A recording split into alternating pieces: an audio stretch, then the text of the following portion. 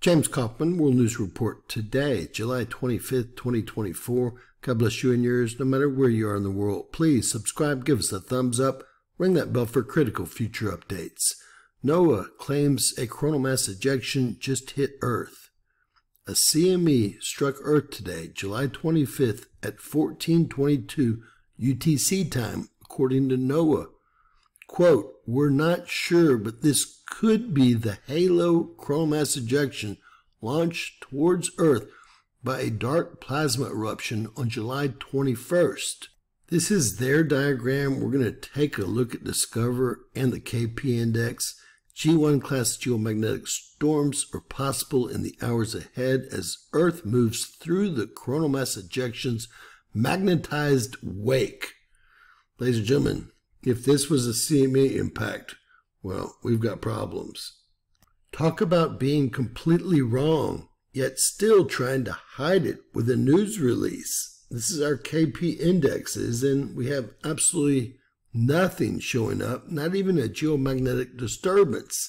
Let's look at our Discover satellite. This is getting ridiculous. All right, as you may recall, NOAA, NASA, and the ESA all predicted a double impact yesterday. One for the dark filament eruption that created a halo CME that most definitely should have hit Earth, and the second one from an M1.5 class solar flare.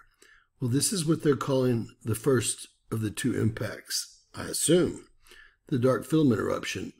Solar winds, or let's say, the plasma tops out at 3.70 with 10 centimeters cubed being the space weather threshold. This is wacky. Then solar winds jump from 332 to 400 and top out at 460.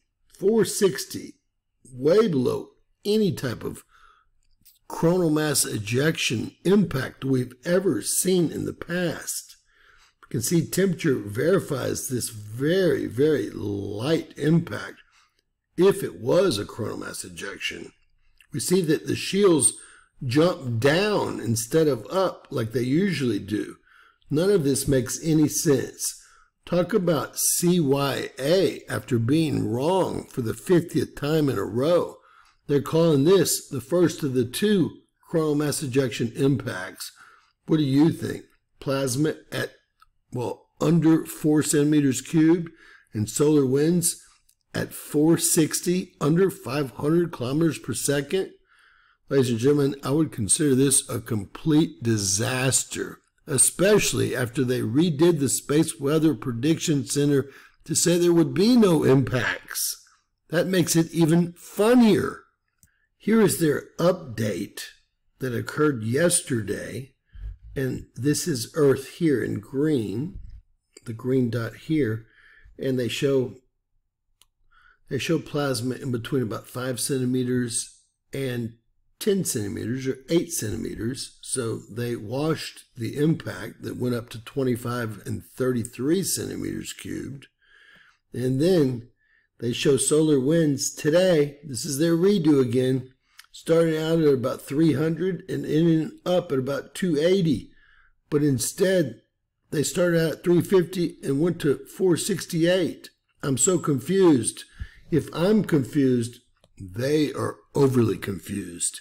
To put a statement out like that after redoing this brand new model that we paid for, the taxpayers, to upgrade Space Weather Prediction Center, and taking out both impacts and now claiming this was an impact? Ladies and gentlemen, a coronal mass ejection should always be plasma, followed perhaps by solar winds, but always plasma.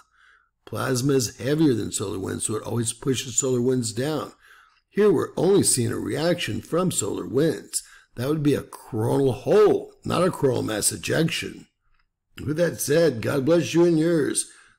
These agencies, all three of them, NASA, NOAA, and the ESA, are whack in a complete group of slush funds. Please share, subscribe, and always remember, anything is possible in Bizarro World.